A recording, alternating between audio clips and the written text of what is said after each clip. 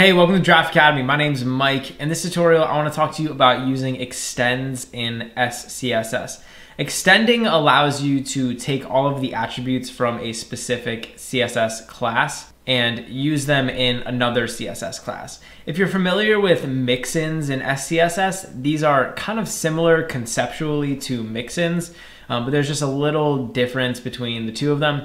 So I'm going to demonstrate to you what extends can do. I want to show you over here in my browser, I have 3 paragraphs. One is for a message, one is for a warning, and one is for an error. And I want to show you how we can use extends to create styling for all 3 of these. So the first thing I want to do is create a class, and I'm just going to call it message.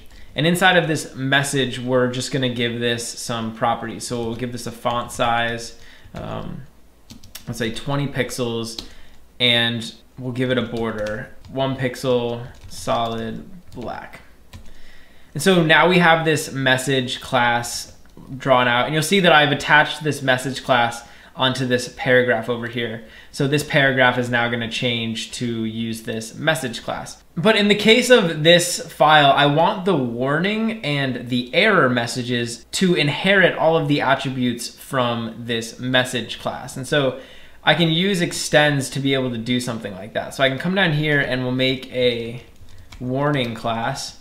And in here, I just want to inherit, or I want to extend all of the attributes from that message class. So I can just say extend, and I can just type the name of the class, so .message.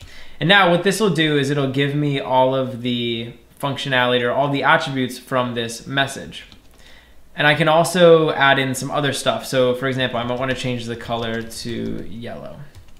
And so now when I refresh the page over here, you'll notice that this warning is using all the same properties as message, but we have this yellow text, right?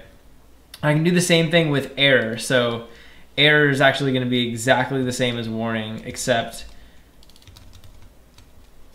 we're going to change the color to red.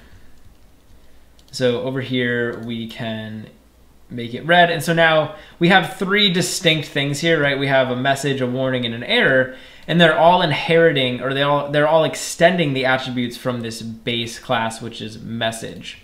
And so this is, sort of how you can use extend in order to extend attributes from a specific CSS class. Or you could also make this an ID. It doesn't really matter. It can be a class or an ID. Now, again, if you're familiar with mixins and SCSS, extends are essentially doing the same thing. They're allowing you to take code from a specific block and insert it into other blocks.